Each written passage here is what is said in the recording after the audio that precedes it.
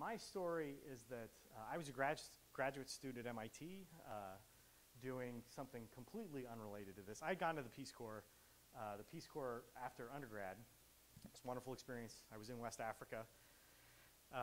I was stunned. I did mechanical engineering as an undergrad. I got to the Peace Corps and found that I didn't know how to do anything useful. You know, there were all of these unbelievable problems, and I didn't know where to start.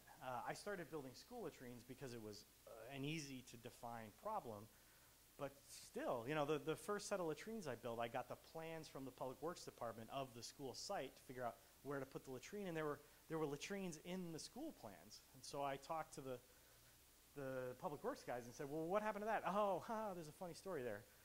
You know, the money for that went to buy the head mason a TV and the mayor a motorcycle. And it's like, whoa, wait a minute. You know, how's that? It's like, well, we knew one of you would show up and finish the job. So it's like, God, maybe I shouldn't be here. Like, maybe the best thing that I could do is like leave today and stop this whole process. So I decided to get into environmental science, thinking that, you know, I can dig a latrine at a time for the next 100 years and help, you know, how many people? The order dozens, hundreds. Or I could look at the environment and it affects the whole planet.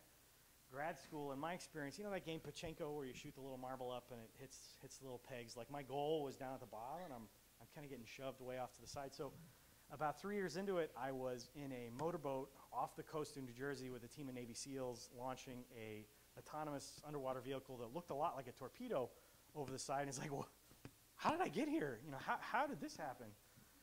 So I started looking for ways to connect more of what I thought was important with my education. We started Design That Matters as a seminar run by students for students where we would try to solve big problems. I don't know, you know, I was very frustrated in my education where, why aren't we solving, you know, the big issues?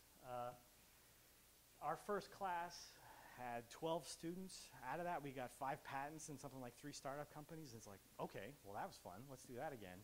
It swallowed my academic career, so I actually quit my PhD 5 years into it, which was a little painful, and we started the company. And I mean, I'd love to say that we had a very clear vision and when we got started and it all kind of worked out. I have actually saved our business plan from that first year because it is such a baroque and goofy masterpiece of wishful thinking, in the sense that, you know, year 3 we opened our design studio in the Alps. I don't know why, just, you know, I wanted to do that. So that's, again, when I go back to this idea of a product, in the beginning, starting a company is like launching a ship, and we put everything we ever wanted to do into that little boat, and it started sinking immediately because people are like, what? Why am I going to pay for you to go to the Alps?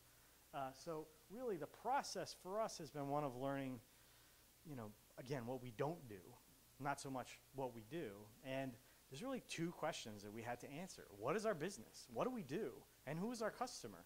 Who benefits and who pays for this? So there's been a real learning process for us in figuring out how to make this all work. I've read a statistic that said 80% of companies fail in the first 5 years, and then another 80% fail in the second 5 years. And now that we're past that first 5 years, what I'd like to say is that I think that of those 80% of companies that tank, they fail for the wrong reasons. Founders don't get along, or you don't figure out where to get money. You know, it's not so much about the model or the service that you're offering, the quality or the relevance of the service, but just basic things about how to run a business. If you blow it in the second 5 years, it's probably for the right reasons. You know, you are not connecting with the needs of the community.